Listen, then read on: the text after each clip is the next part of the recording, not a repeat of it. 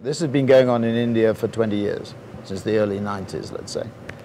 Whether it's because India got worried about the tiger on its shoulder and it was neighborhood envy or not. Anyway, India got going.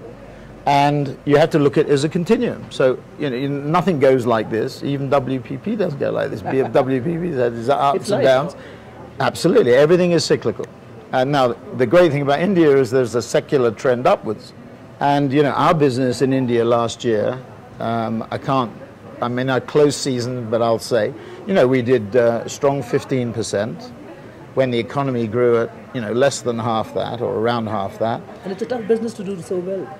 Well, no, advertising is a proportionate GMP in fast-growing markets. They're under-advertised, they're under-branded, so we get a natural kick. Oh, yes. So that would be the case of Brazil, that would be the case of Russia, that would be the case of India and China. But anyway, I said you have to look at it in the form of a continuum.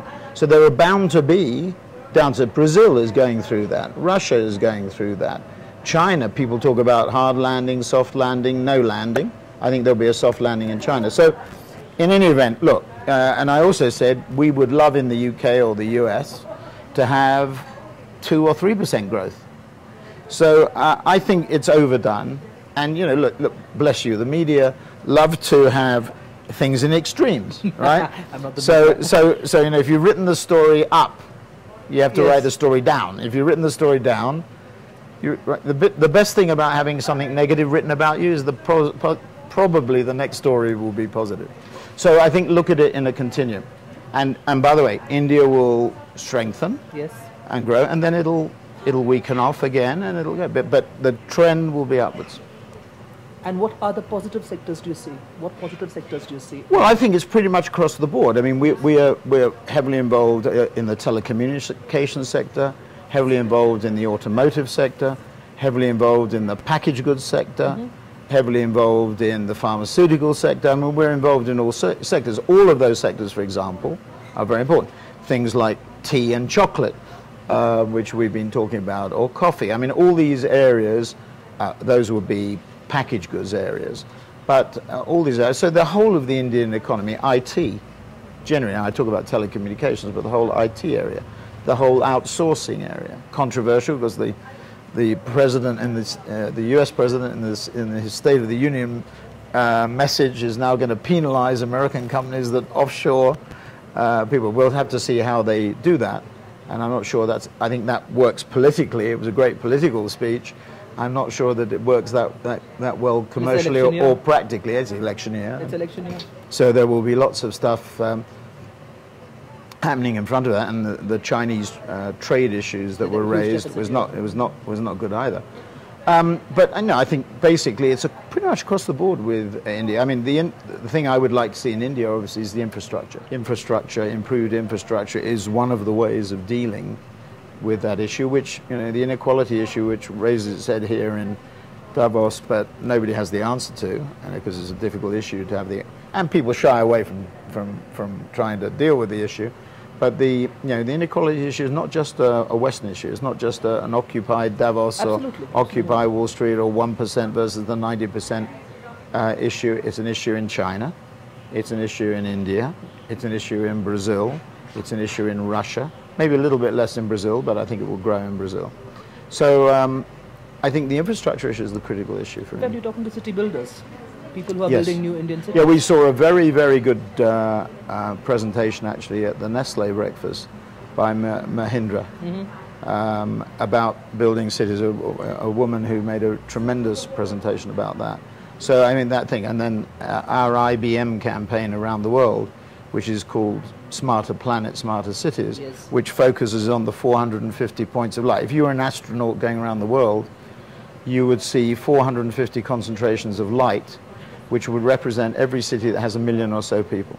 So there are 450 of those. 150 of them in China, by the way, or thereabouts. So we had 3 conferences. We had one in Berlin, we had one in New York, hosted by Mayor Bloomberg, we had one in Shanghai. And we had, I think we had probably about, 500 people each conference, so 1,500 worldwide, and you've covered the city governments, and that's, the problems of the cities It's a great campaign for IBM because the problems of the cities, you can talk about schooling, you can talk about the environment, you can talk about electricity and energy supply, you can talk about transport. Some water? Water. You can talk about all of them, and you can talk about how IBM can bring solutions to those things. So it's a wonderful campaign, even if I do say so. Which is wonderful. Shouldn't promote one campaign, but yes. It's a good campaign. It is a great campaign. It's great campaign. So when we say Brand India, since you are in the business, what is Brand India to you? Well, I mean, Brand India to me, intellect actually always pops into my mind because we find, we have now 10,000 people in India. We have 150,000 around the world, and there are 10,000 Indians that, and basically we have some expats there, but we try and focus on local talent because we think that's the critical issue.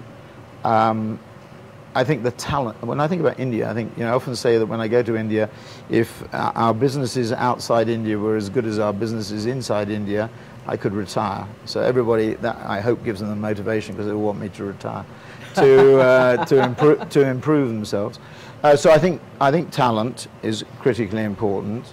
I think media, media, who's sometimes great and sometimes a complete pain. Fastest growing democracy. Yes. Bollywood, film, entertainment, cricket. Cricket. Yes, IPL. Yeah, IPL. Yes. Are you a fan? Well, I'm a purist, you see. So I mean, IPL to me is more about Bollywood in a way than it is about cricket. I'm going to get myself shot for saying. It reminds me of WWF. Yes, or the ultimate fighting thing. Yes. 200 million people in Brazil watch the UFC. So I think a diversity, because everybody thinks about India being one country, and it's what, 27 states. 28 states. 28 states. And 7 union territories. Right. So it's much more diverse, and being 1.2 billion people.